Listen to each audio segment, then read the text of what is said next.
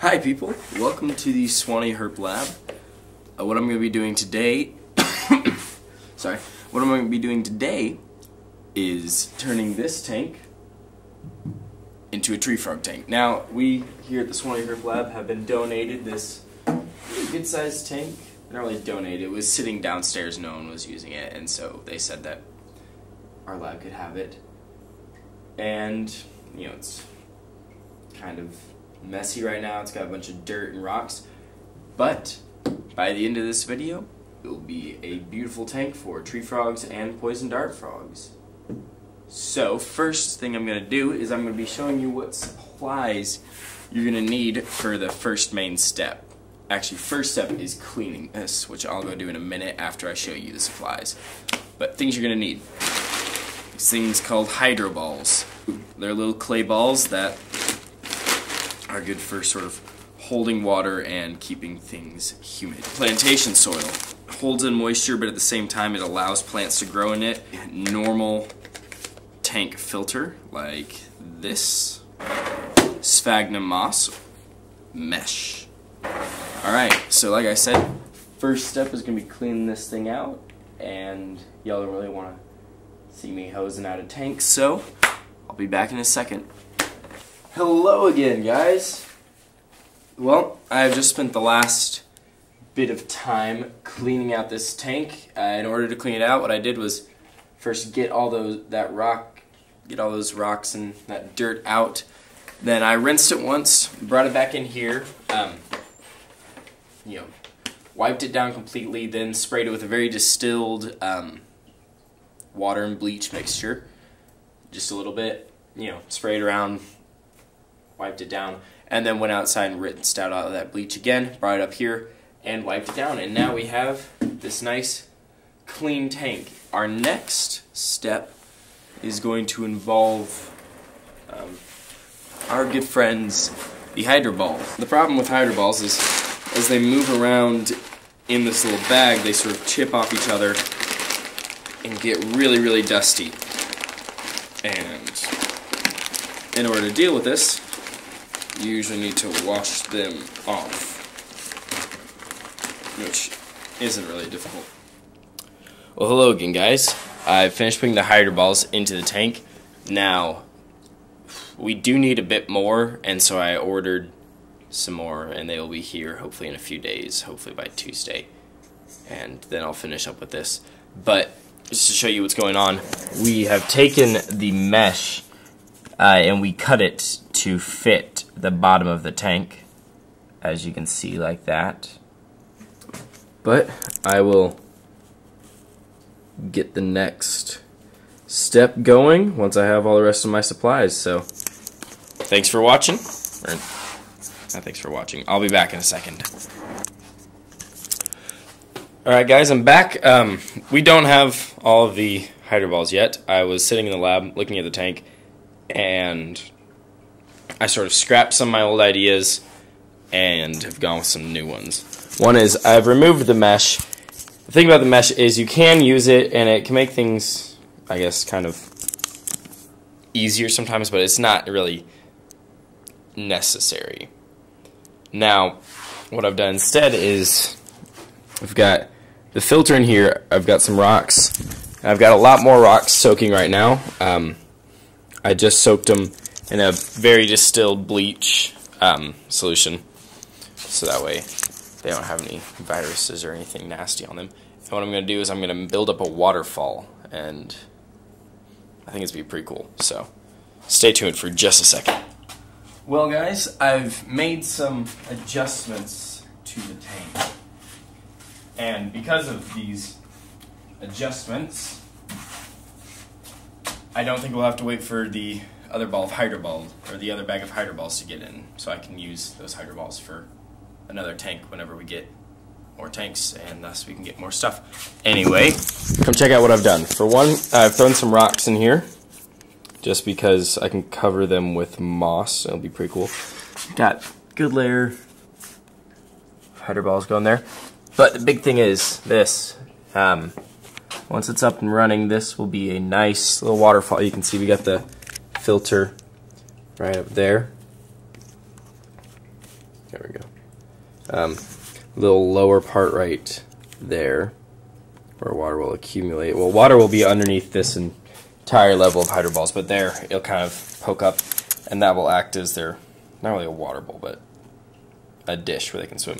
All the holes into the rocks I've plugged up with sphagnum moss, so that way they can't get in there and won't get crushed. Actually, I see a little hole there that I need to fix. And the sphagnum will also hold water, and it will, provide a good habitat for our little animals. So I'm going to just plug up a few holes, and then we can start putting in some of that soil. Alright guys, well, I think I've done all that I can for right now. I have set up, I've put water into the bottom of the tank, as you can see. Alright, let me, there we go. There's water, the hydro balls are, and then once you get to the dirt, it stops, which is the plan, or which is what I was trying to go for. And that way, water will sort of evaporate out into the plantation soil, keeping it nice and moist. At the same time, it's high enough that the waterfall works. It's working perfectly, I might add. Just look at that. When the new hydro balls get here, I might use some to make that water a bit shallower, just because of the frogs that we're getting. They don't really need deep water, but it's looking perfect. So let's fast forward to when I have more supplies. Hey guys, welcome back. It's been a few days. I've done a little bit more to the tank, so look at this. I got some moss in the mail, so you can see there's moss. Y'all already saw the waterfall, which isn't running right now, but moss. Moss. Added some leaf litter in there, but overall we got a nice looking base tank going. We've got lights that are on a timer, so give it sort of a day and night cycle. What we're going to be doing now is taking this log that I got in the mail, cutting it up, and attaching it to the sides of the tank. So yeah, let's start on that. Alright guys, the first thing we're going to do for this log is we're going to cut a little section off right here, so that we can make something that looks like the base of a tree that's hollow. It goes sort of the back of the cage. That provides a nice little hide for the frogs. So I'm going to get a saw and start going. Well, I have successfully sawed the log, and I've placed part of it in the aquarium. As you can see, we got one right here, which if you look in the front, there's a little hole right there for frogs to go in, and it'll be a nice hide place. They'll have another log over the top when I'm done, when I get the next log. Second log is going to be right here, kind of going across. I'll fill it with dirt and moss and put a plant in it. But yeah, it's going to be pretty chill. Next thing we're going to do is we're going to take just some pieces of the log that's left over and attach them to the wall. And the way that you do that is first off some tape, and make sure it's some tape that, I guess, the non-sticky side of it is sort of similar in consistency to athletic tape, something that has a little bit of grip. You need this, a hot glue gun. And what you do is you put a little bit of tape on the glass, and then using the hot glue gun, you attach it. You attach the log to the side, and I will show you now how to do that, I guess. What I've done is taken this tape and just attached it to the wall of the tank, and then, as you can see, it fits perfectly right there, and that will, when I hot glue it on, that'll give the hot glue something to grip to. There's a little side view of the tank. It's gonna be pretty cool. But let's start attaching things to the wall. Alright guys, well, I finished attaching this one. As you can see, it's glued and taped on there. A little log like that. Go back out, put some moss on it. It's hanging down right over the waterfall. And then this one I filled it with dirt, some moss, which that moss will start growing hopefully. There we go. Now we've got the first part of the second layer. Other part, there'll be a log kind of going across most of this area over here. And then the final touch will be plants everywhere. Like, yeah, lots and lots and lots of plants. Well guys, we're back. It's been a few days. Nothing really new has happened to the tank. I put another log in there because it came in the mail. There's some moss on a rock now. But what we're doing today is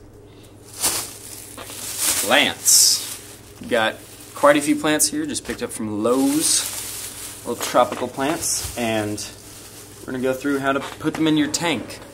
The, I guess, big thing about putting them in your tank is that the soil that they have in their little pots now is usually not suitable for frogs. It usually has some sort of fertilizer, other, I don't know, chemicals that they use to keep plants alive that plants don't really need.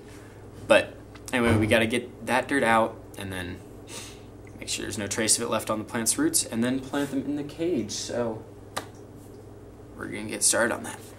It's going to get a little bit dirty. What you're going to want to do is you're going to take the plants out of its little pot, sort of massage the dirt out. And you want the best for your plants. And just sort of gently rinse the rest of the dirt off the plant. We now have a plant. This plant is going inside of one of these logs, right here. And there we go. There's the first plant in its spot. I'm just going to fill up the rest of that little log with some dirt, and he should be good. Alright, we got the mahogany fern, Pothos Dracenia. This is another Dracenia, a Florida beauty. Maranta red. We got a good selection here. I'm going to throw them on the tank and I'll show you when we're done. Well guys, it's been a little while, over an hour. I am now done putting all the plants into the tank. So let me go ahead and show it to you. This is our pretty much completed Treefrog tank. I might get a few more plants and put them in there. Not sure yet. Depends on if I can find ones that I want. Yeah, we got plants growing out of logs. More plants growing out of logs. Plants in there. Plants over by the waterfall, which the waterfall is currently running. It's not a big waterfall, but something. And those plants will grow, hopefully just sort of take over the cage, provide those frogs with good places to hide, and we should have a good thing going. Next step is going to be getting frogs. What up guys? It's the second to last part of this video. And what that means is we have frogs. Now we've got a couple different species here. I might order a bit more in the future, but for now we've got six frogs. Now for this video I'm just going to be showing you the frogs, but we're going to be quarantining them for a while. The next part of this video will be me putting them into the tank. So without further ado, I'm going to show you what kind of frogs we have. So we have here is a variable, or not a variable, a dying poison dart frog, like not death as in dying, but as like you dye clothes or something. Anyway, it's Dendrobates tinctorius, and this particular one is a Patricia morph. Tinctorius? Actually, I'm just going to pick you up and go like this. There you go. He's really pretty. I love these frogs. One of my favorite types of poison dart frogs, and one of my favorite color morphs of Tintorius. Alright, we're gonna... Oh, sorry, buddy. We have the obvious frog for a tropical tree frog enclosure, and that is everybody's favorite, the red-eye tree frog. Now this guy's a bit bigger, so he cannot be quarantined in here. So we are going to put him, or her, I don't know, into this tub right here. And you can't see anything, can you? Just look at that. Let's make it a bit darker. There you go.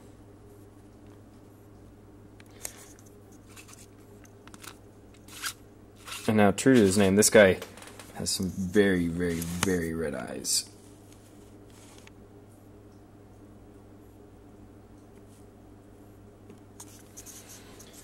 Now, I've just washed my hands, so I should be good to move him just a little bit into this tank. Oh wow, he is beautiful. Let's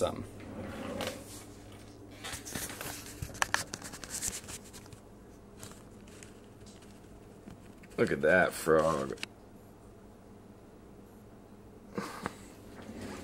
Oh, that blue and those orange feet.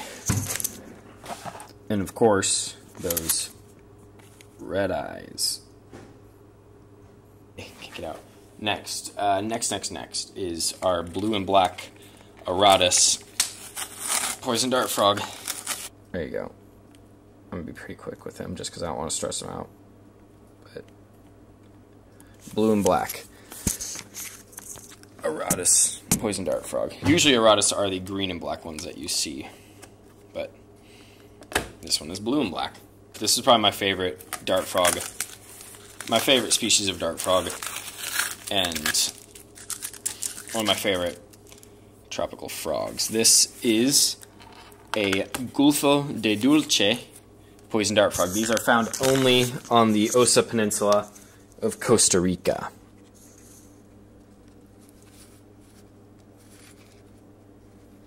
Look at that. Blue legs, bright orange stripe with some... There you go. This is a tiger leg monkey frog. As you can see, they're called tiger leg because he has that bright orange and black. Now, these guys are pretty chill. They don't move a lot. They change color. Sometimes they're green, sometimes they're purple. So I'll hopefully get to see them purpled up sometime. Anyway, those are the tree frogs. And so, now we will skip ahead a week to when I am putting them into the tank. Alright, hey guys, it's time to move the frogs into the aquarium. So, I'm going to set y'all right there. Alright, going in first is the blue and black Aratus. So, okay. I would have loved to have shown y'all him in the tank, but he got out of there quick. Went underneath some stuff. Patricia Tintorius. And actually, go like this. Come on.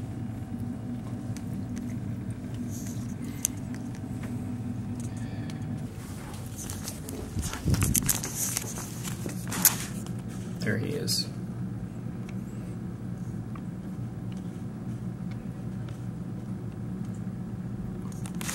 Awesome. Alright, this whole showing y'all all of them isn't exactly working. Y'all got to see them before. Here's the tank. And they're just going in there and disappearing. So, anyway, thanks for watching the video. You got to see the frogs, you got to see the tank. And I'll update if we get any more frogs. Thanks for watching.